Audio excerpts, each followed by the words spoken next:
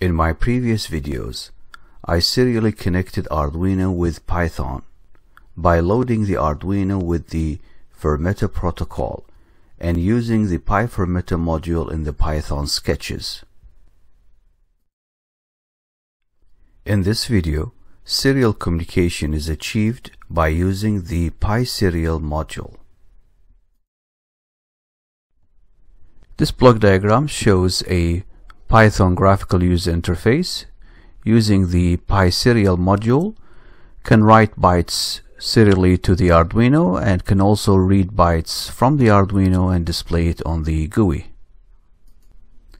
We install the Pyserial module using the pip install command. This module has several methods that allow the Python code to connect with the Windows Serial COM port, and also has methods which allows the code to send and receive bytes via the serial port.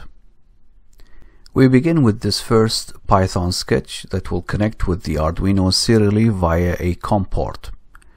The sketch will send a text message to the Arduino. The Arduino will then process the message and return it back to the sketch. We begin by importing the serial module and then create object Arduino, and using method serial we establish that the Arduino is connected to COM port 8, and we also indicate the baud rate. Next, we ask the user to input the message. We save it in this string variable, and then using the write method part of the serial module, we convert the message into Unicode 8-bit. It means we are converting the message into bytes by using the method bytes here. Incoming bytes from the Arduino are read using the method readLine, and then we save it into this variable here. And then using method decode, we convert the bytes Unicode bytes into string, and then using the formatted print we display the message on the output terminal. This is the Arduino sketch. Within the setup function we indicate the baud rate 9600, and using set timeout we indicate that we will wait maximum 1 millisecond for incoming serial data.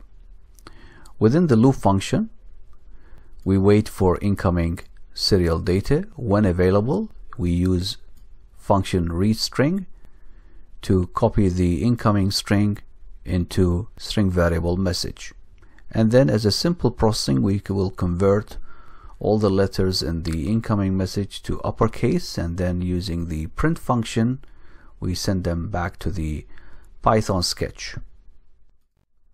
And now for a quick demonstration.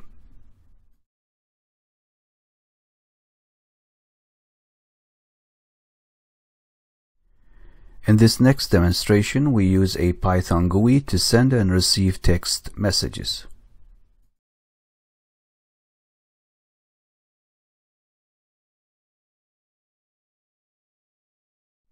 In this next demonstration, we toggle 3 LEDs connected to the Arduino.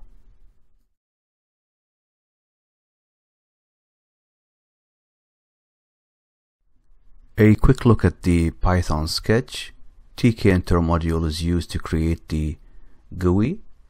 When we click on the red button here, the program will jump to the function definition red LED, and here we are writing the byte value of the capital R to the Arduino, and the same applies when we click on the green button or the blue button. Now we look at the sketch on the Arduino. We wait for a button click on the Python GUI.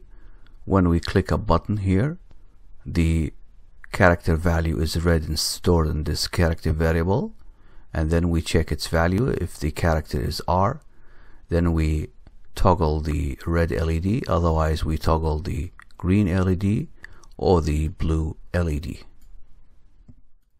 In a future video, a Python GUI will be created to display temperature and humidity from a sensor connected to an Arduino. Thank you for watching.